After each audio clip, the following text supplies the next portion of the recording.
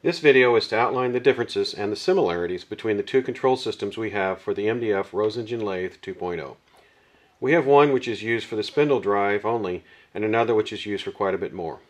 First, let's look at the simpler of the two. The spindle motor stepper control gives you a great way to implement a stepper motor on the spindle drive.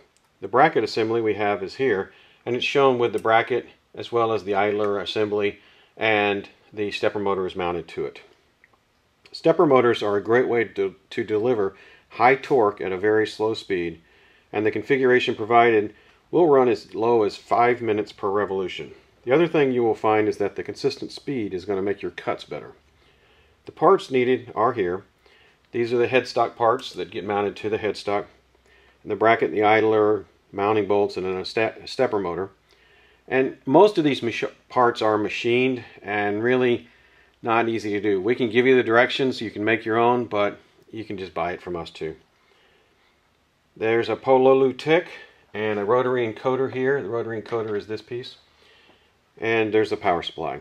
The design we use has the stepper motor attached to either of the controllers using a standard aviation style GX16/4 plug. You can put everything in the box like this, which is this black box, or you can take the parts and you could put them inside the bed of the lathe under here or under any parts of it, and then put the controls on the front side. You need to think of this really like you would think of the speed control on your traditional lathe. The control system does not provide for any other movement like a spherical or a linear slide. You can certainly build a second one of these, but the two would not be coordinated and they would run independently.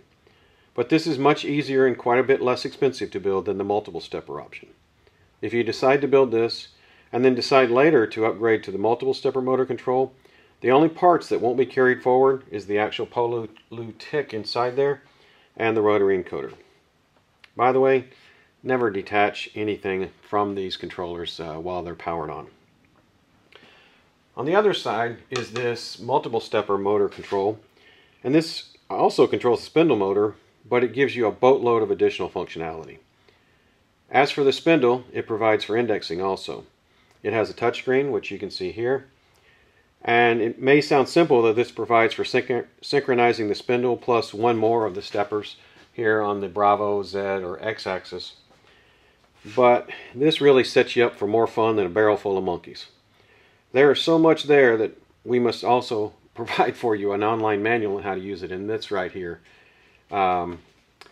And what's nice is that these are synchronized together, so if I go to the main screen here, I can go to the main screen here.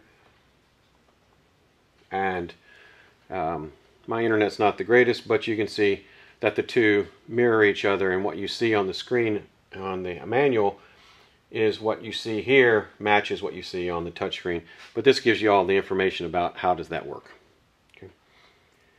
But I can tell you this system's a lot more complicated to build, and it's more expensive too.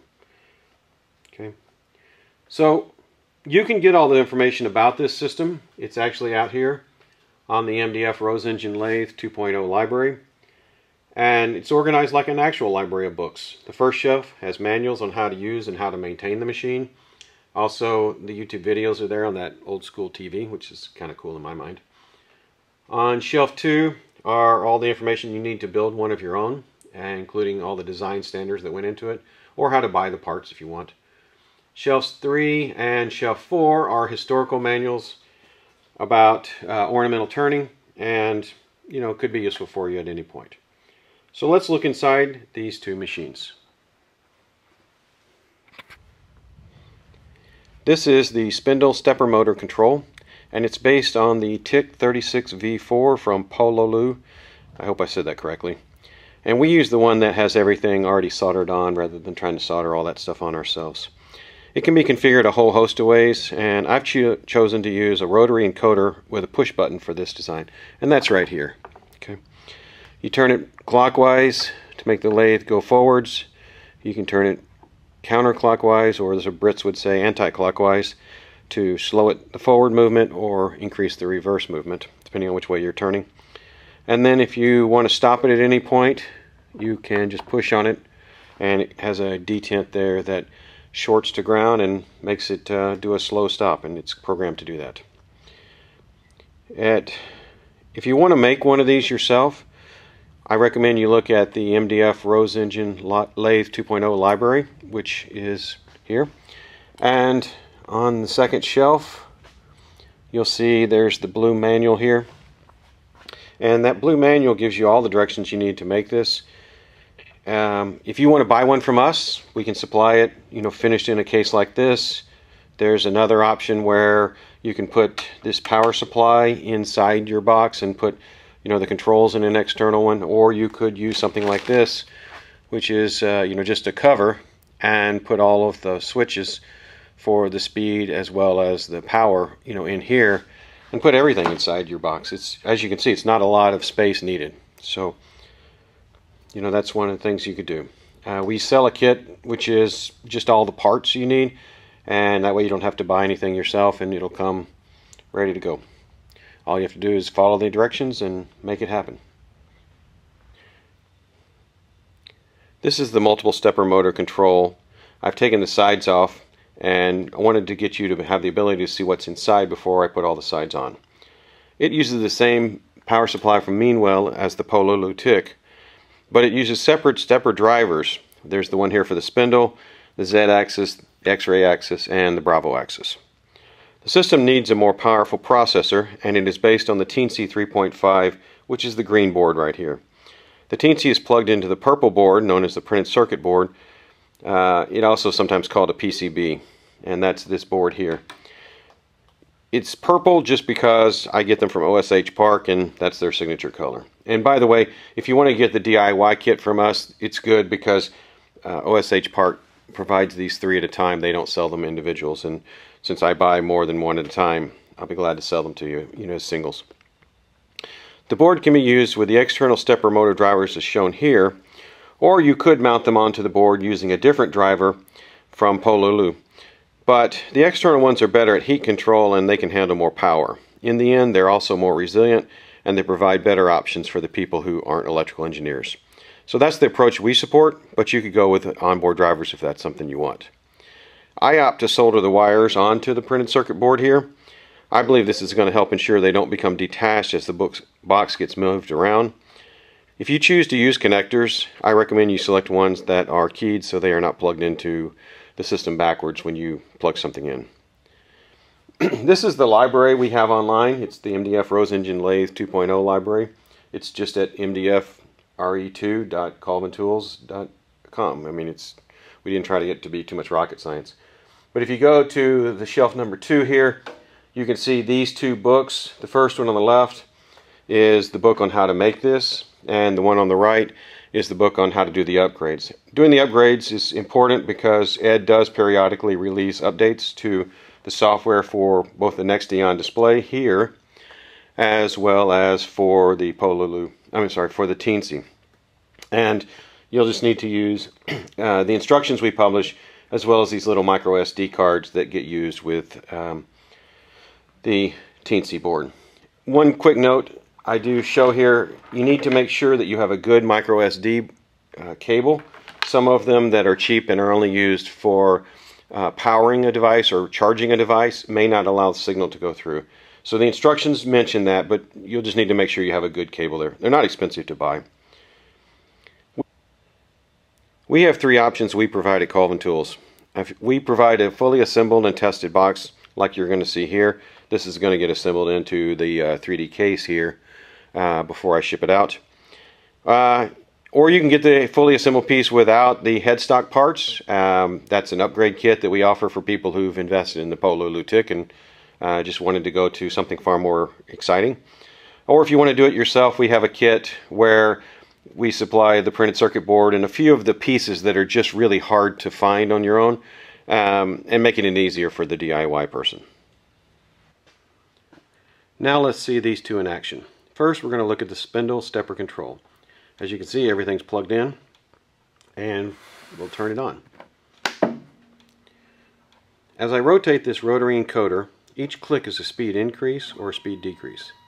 As you can see, that slowest speed is very, very slow, and it's just over 5 minutes per revolution. But I can rotate it more, just like you can on a traditional lathe. and it'll hit a maximum speed. And then you can keep turning it, but it's not going to go any faster. Right? If I want to stop it, I can just push the button and it does a slow stop.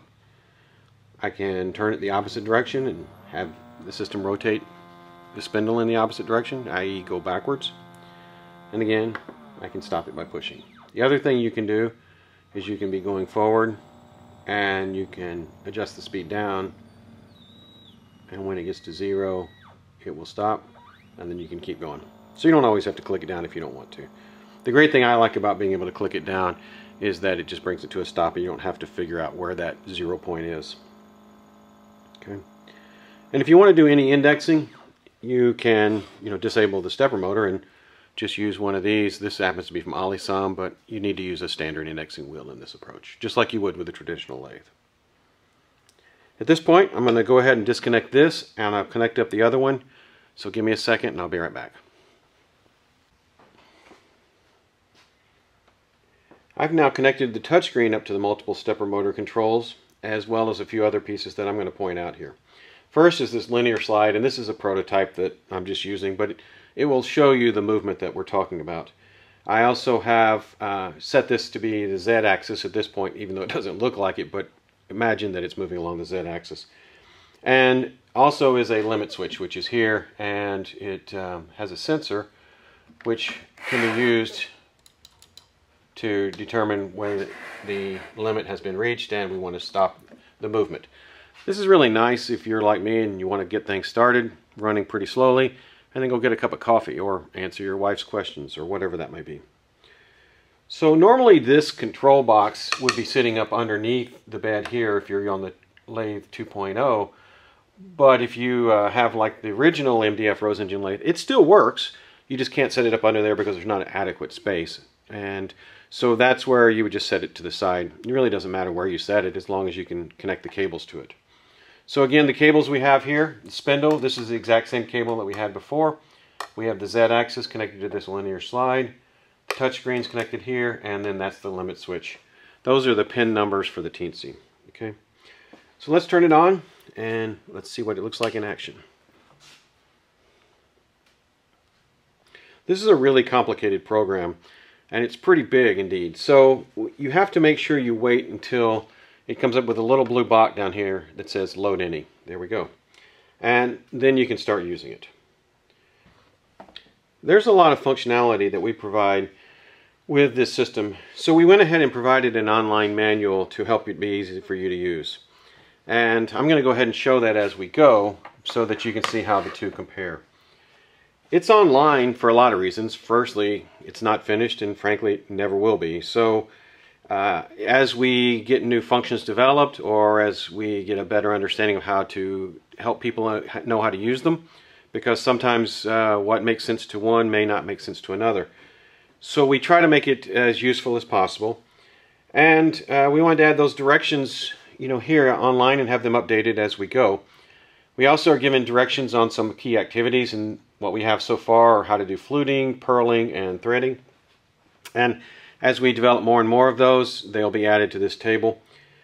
So, keeping this online means you don't have to go buy a bunch of manuals, and as Ed releases new versions of the software, you'll see here this is for version 19 and higher, and it tells you as you go what parts of this are for version 19 and wouldn't be accessible, like in this case with version 17.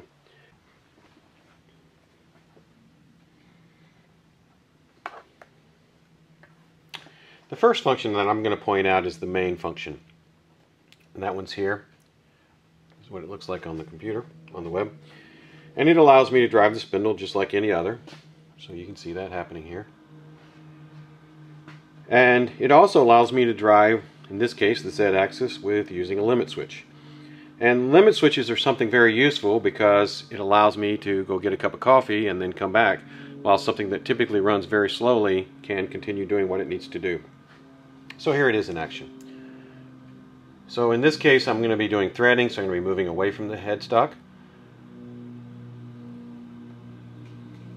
And you will see here very soon it's going to hit the limit switch.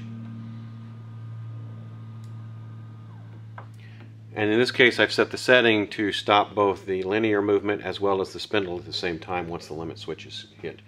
So all I have to do then is stop it, and then I can disengage everything and reset it. I just have to make sure the limit switch is not engaged. Okay, so now let's look at indexing. I'll move this out of the way. And with indexing, I would typically do this in divisions. You could do it in degrees. But with indexing, if you're doing this in divisions and you say I wanted to do this like it's set here, every 7 divisions, that's something that would be hard to do with a plate like this one. It's this one is set, I think it is 5 degrees is the minimum. So doing something that's 51.43 degrees is fairly hard. This is actually fairly easy, so I have it set now, and let's just index it. There it is.